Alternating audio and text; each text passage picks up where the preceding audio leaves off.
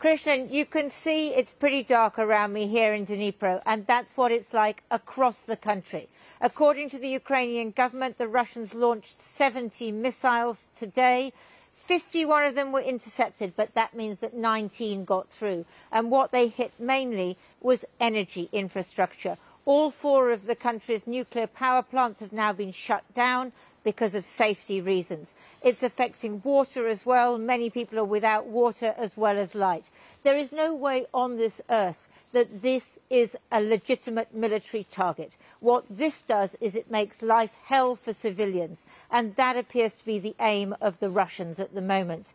They also hit this hospital, which we visited today. It was an ordinary hospital near Zaporizhzhia, out in a fairly rural area, the most important hospital in the region. Now, what we're going to show you tonight, I'm not going to tell you that, give you a warning that these images are particularly gruesome or particularly distressing. I just warn you that this story, what we saw today, is unbearably sad. The strike came in just after 2 a.m. and hit the maternity wing. Emergency services arrived before dawn and started to pull out patients and medical staff from under the rubble. By the time we got there, they'd rescued everyone they could. But there was one patient who was just too tiny, too vulnerable to save. It's impossible to know if this hospital was targeted or whether this was a result of a missile that went astray, because Russia is running short of precision munitions. What we do know is that Ukraine's health infrastructure is being degraded all the time, and that on this occasion there was a casualty. His name was Serhiy. He was just 1 day old. The hospital director was taking charge, seeing what could be salvaged from the wreckage. He had heard the blast, rushed over, and seen the worst. 1,5 дня тільки як воно пожило.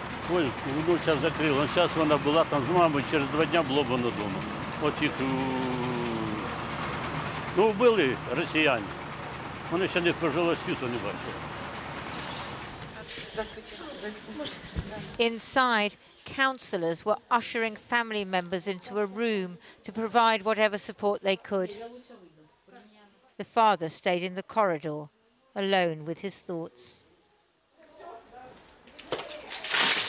According to the World Health Organization, this was the 704th attack on a healthcare facility since the war began.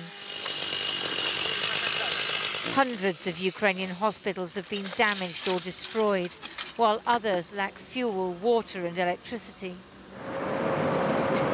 A few hours later, another barrage of missiles was aimed at Kyiv, killing at least 4 people. Several apartment blocks were hit, but as before, the main target was energy infrastructure. Cars are providing light, because most of Ukraine is without power tonight, so hospitals and other critical facilities must rely on generators, while ordinary people are learning to live in the cold and the dark. Back at Vilniansk, hospital staff, mainly women, were clearing up the debris, trying to restore normality, keeping going, staunching their tears by working, thinking of those who've been lost here and across the country. Ой, боль відчуваємо, плачемо за людей, за себе, за всіх, за дітей. Ну, що можна ще сказати?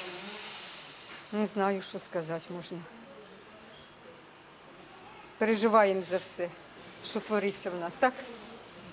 Ну, більше нічого не можу сказати. Горе.